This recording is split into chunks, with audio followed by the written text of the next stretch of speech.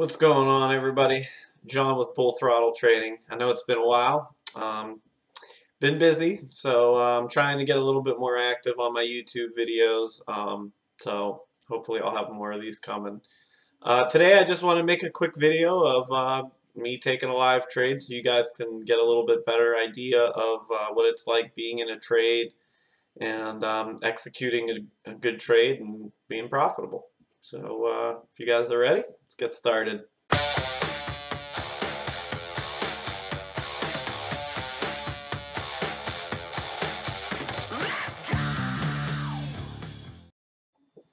Alright, so here we've bottomed out and this is starting to come back up. So I'm going to go in with 1,000 shares.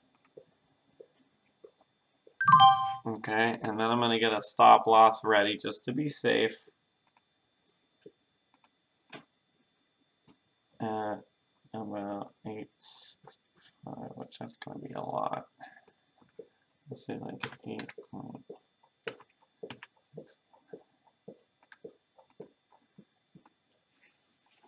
Alright, so I might actually get stop lossed out, so I'm going to bring this down a little bit. Okay.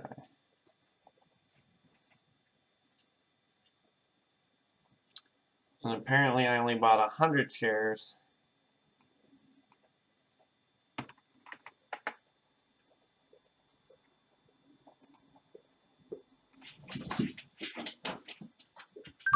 Okay, so now I have 1,000. Alrighty then. Alright, so now what we're doing basically is we're giving this a chance. I probably went in a little heavier than I wanted to. So if my stop loss does go out, it's going to be a much bigger loss. But I'm looking at the MACD, I'm looking at the RSI, and our momentum's starting to pick up. Yeah, see, I'm going to have to bring this up. Just because I went in a little heavy. I'll do right here and hope that it doesn't get set off.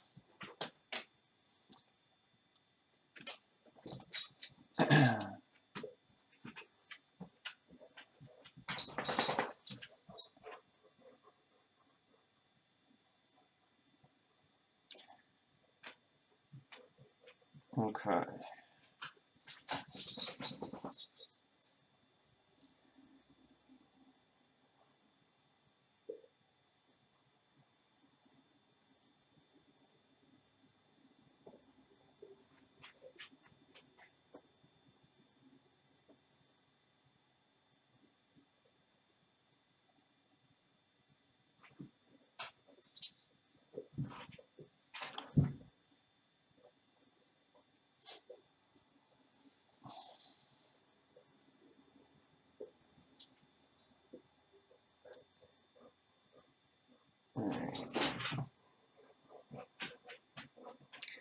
Alright, now I'm going to get a sell order ready because the volatility is starting to pick up.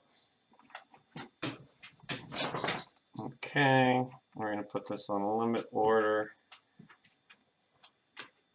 Alright, here we go. 996. Can we log it in? Come out. Bam. Alright, so as you can see, I just made $557. And this is probably going to continue to go up. I don't like to be too greedy. That was a fairly simple trade. I did go in a little heavy. I was a little early to go in that heavy. I probably should have stayed with 100 shares.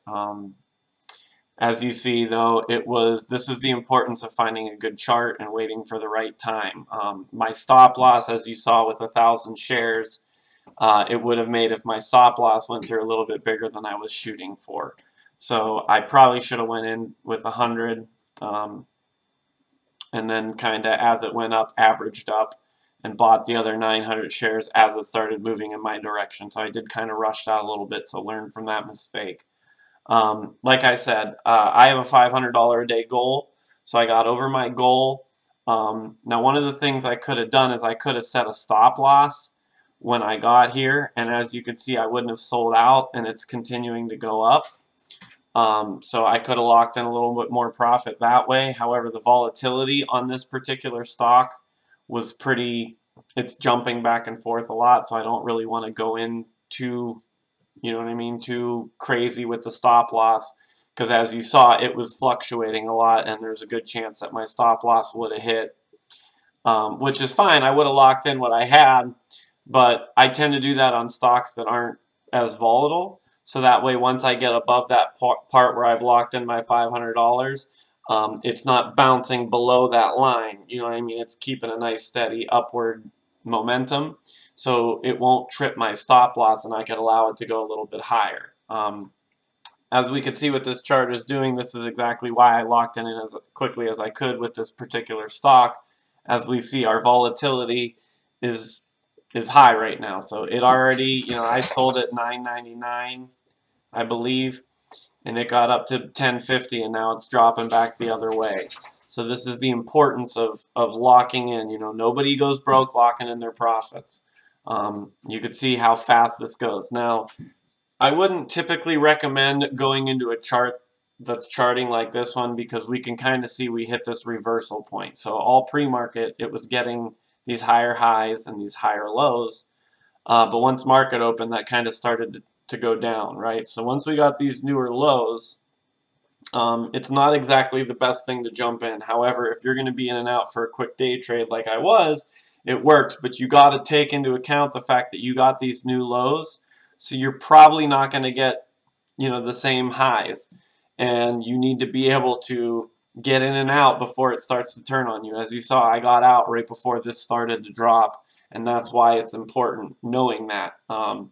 You know, there is money to be made even though it's not charting perfectly, but you got to be quick. And like I said, I'm not a novice, and I knew that going into this, but not a lot of people do, and then they end up, you know, sitting here.